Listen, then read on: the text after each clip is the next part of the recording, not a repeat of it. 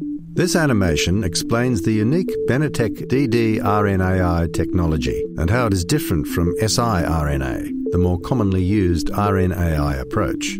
In a normal cell, genes composed of DNA in the cell's nucleus continuously produce RNA, which codes for specific proteins. In disease, sometimes there are rogue genes which are turned on inside cells, and they make mRNA that produces proteins that shouldn't be there. These proteins cause the cells to malfunction. One approach to treating the diseased cells is to turn off or silence the disease-causing gene by targeting its mRNA. This is generally done using short interfering RNA, or siRNA. siRNA uses synthetic double-stranded RNA molecules which enter the cells. An enzymatic complex, or RISC, then finds the siRNA and separates it into single strands. One of the strands, the guide strand, remains with the complex. The other strand, the passenger strand, degrades. The guide strand then binds to the target mRNA, leaving it at a particular site. The mRNA then degrades. This method is effective, but the siRNA must be re-administered regularly to maintain the silencing of the disease-causing gene.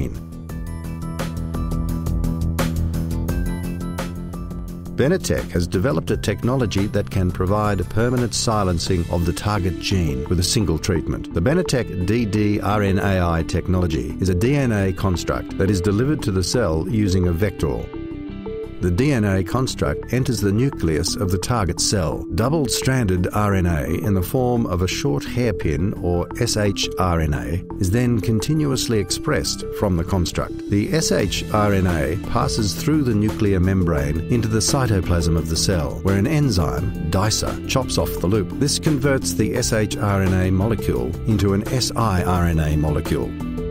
The process from shRNA production to mRNA cleavage continues indefinitely for the life of the cell.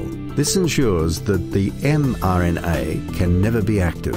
Since the ddRNAi process results in the cell continuously expressing the shRNA, there is no need for further dosing, effectively providing a cure to the patient from a single treatment.